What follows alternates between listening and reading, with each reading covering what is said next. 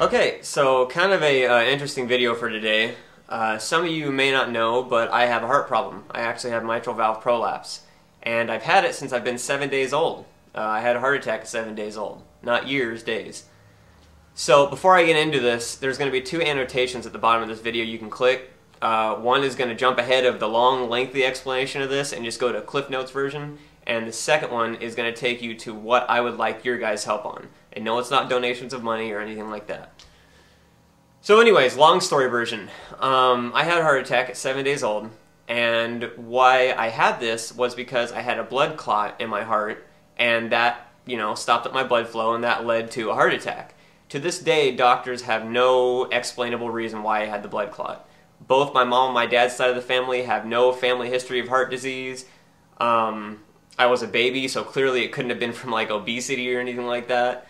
My parents didn't smoke, do drugs, drink, any of that, so there was no like secondhand exposure from smoke from my dad or anything like that, No accidents. My parents didn't get in any, my mom didn't get in any sort of an accident, like getting kicked in her womb or punched or something like that, So it's really no explainable reason why I had this at all. The doctors have no idea. They have a few ideas, but they're just rough guesses and they don't really make much sense.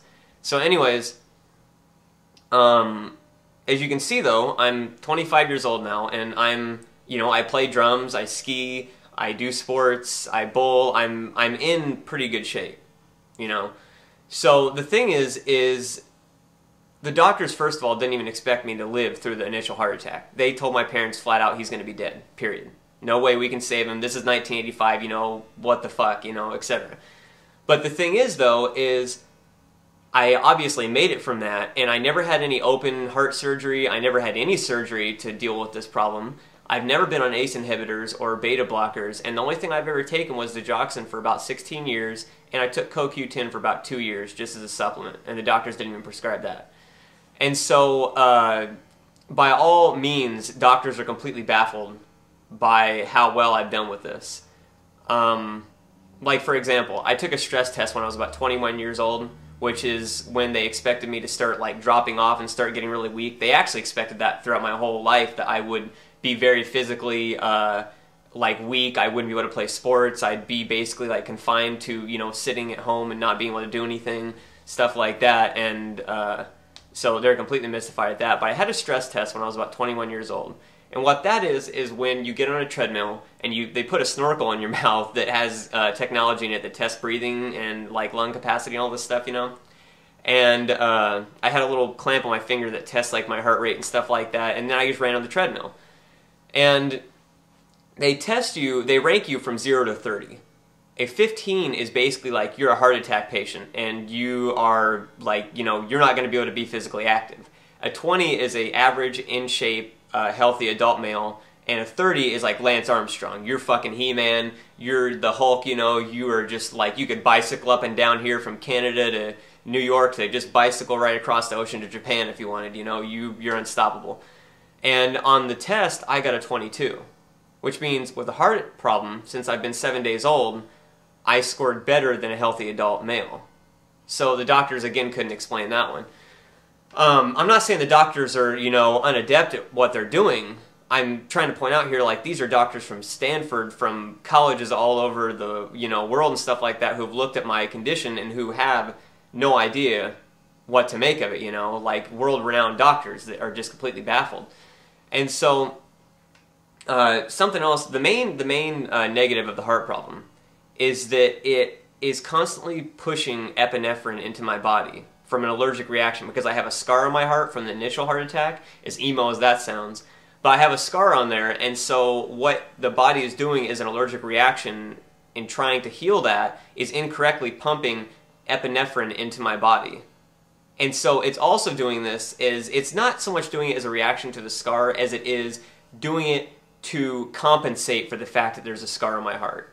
It's doing it to compensate so that my heart doesn't have to work as hard. My heart's actually enlarged. And so the epinephrine, the term most people use for that is adrenaline. So basically I have adrenaline in my body 24/7, which is slowly fraying and corrupting my blood vessels and so forth. Or at least it should be. And the thing is I'm not like, you know, the Flash. I'm not like, you know, I can move like super fast or whatever, or like, you know, calculate stuff at like warp speed constantly because I have like, you know, epinephrine in my body. I've mainly grown adjusted to it. Sort of like, you know, when you have a health condition, your body compensates for it and tries to return you to being normal as possible. And that leads me into the whole point of this video, is that my doctors now say, you know, it might be a good idea to go on ACE inhibitors or beta blockers, but they don't even know anymore because I don't follow the medical standard whatsoever anymore. I'm completely like, you know, out into outer space in terms of like how anomalous my condition is, how much my condition doesn't make sense. And so doctors have basically agreed I'm a complete freak in nature, that by all means I should not be athletically strong, I should be getting weaker, but yet I'm stabilized, and they can't explain it. And so what is important about this is that clearly there's something in my body that is fighting this off, that is preventing me from growing weaker and growing unstable and having a really terrible time doing anything athletic and so forth. And so that leads me into what I would like to get help from you guys on. And real quick, I'm going to do a Cliff Notes version. So if you jumped here, then here's the Cliff Notes version. Had a heart attack at 7 days old due to a blood clot that's of unexplainable origin. Doctors have no idea why I had it. I have never had surgery for this condition. I've never taken ACE inhibitors or beta blockers. I took Digoxin for about 16 years. I'm 25 years old now. On a stress test, with 20 being an average adult healthy male, I scored a 22, and that's again with a heart condition. I've been stable over the past 4 or 5 years with my heart condition. It hasn't gotten any worse whatsoever. Doctors are at a complete loss as to explain why this is happening, and these are world-renowned doctors, like known for heart, you know, studies, for heart doctors, everything like that. They know their shit. And so I'm completely anomalous as far as medicine goes, and doctors have now confirmed that I'm basically a complete I'm the only person in human history to have had a heart attack that young and be this healthy 25 years later. Every other person that's had a heart attack that young in human history has been severely crippled, severely weakened, had brain damage, you know, been unable to function in society whatsoever, died at a very young age, definitely wasn't able to like play sports as well, you know, and not as well, but as in athletic shape as I am, any of that stuff. So yeah, it's a complete anomaly. So I don't want pity for this. I don't want people to send me money. I don't want people to, you know, like, I don't know, like I want to be treated as a normal person. You know, I don't take the easy way out. You know, I used to do taekwondo and stuff like that, and I would never, you know, like the instructors would be like, oh, do you need to take a break because of your heart problem? Like, no, I don't want to do that, you know, and everything like that. And I'd actually usually outlast most of the people in the class athletically during like the end exercises. I mean, I did like 100 push-ups, 400 sit-ups, stuff like that, like no problem. And some of the higher belts were pretty like dead. But anyways, this is the point where I'm going to explain what I need your guys' help on if you jump to this. Although if you jump to this, I'd still advise you at least look at the Cliff Notes thing so you know why this makes sense that I'm asking this. There's a dude in Australia who has the cure for Rhesus Disease. As silly as that sounds, it's actually not spelled the way you're thinking, in his blood. He's a complete anomaly too. So he got tests done. He was just giving blood, and they tested his blood, and it turns out he had the cure for this disease, and he saved like millions and millions of babies worldwide with it because they didn't have a really reliable cure on it, or for it until then. So what I would like to do is something similar. Doctors have basically agreed that I'm a complete anomaly, like I said before, and that something in my body, whether it's my DNA, whether it's my blood, whether it's my genetic structure, whether it's my environment, whether it's something I'm eating or the way I'm living my life, something like that is causing me to be extremely resilient to a heart disease that should, by all means, completely cripple me, and I should be dead by now. I should have been dead like 10 years ago. So what I like to ask you guys is if any of you know a doctor or a nurse or a physician or a scientist or anything like that who would possibly be interested in doing tests on me of whatever kind, so long as they don't like, you know, have to kill me or something like that, obviously, tell them about this video. link them to this video, give them the Cliff Notes version, something like that, and let them know I'm up to have testing done on me.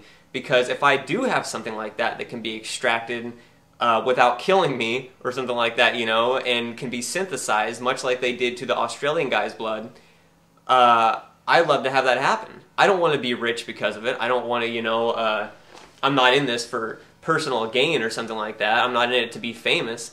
I want to have it. I want to do these tests because, you know, it's like my doctor said, and I quote, he basically said, "Advances in science are sometimes pushed forth by the one person in billions or the one person in history that doesn't react anywhere close to what we expect from a disease." And that's true. So, you know, who knows when the next person's going to come along in human history who can survive a heart attack at 7 days old and then be playing drums and skiing and everything else at 25 with no surgery, no ACE inhibitors, no beta blockers, nothing. You know, who knows when that's going to happen.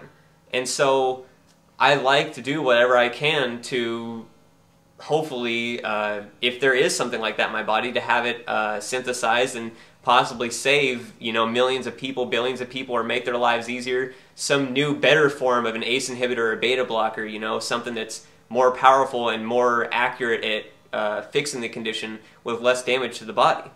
You know, you never know. And so that's basically what I'm asking you guys. If you go to medical forums, if you have connections with anybody in the medical industry, if you have any way whatsoever to tell doctors or forward this to doctors or physicians or scientists or whatever else, please do so. And tell them to message me on my YouTube account or ask them to email me at my email. It's desmondac@gmail.com, and that's DEZMOND, the letter A, the letter C, @gmail.com, no spaces. And it's also in my YouTube profile underneath email, and in this video it's in the email thing too. And just let them know. I'd be totally willing to do this. So, so that's the video, basically. I don't really know what else to say besides that, but it's been pretty interesting having this.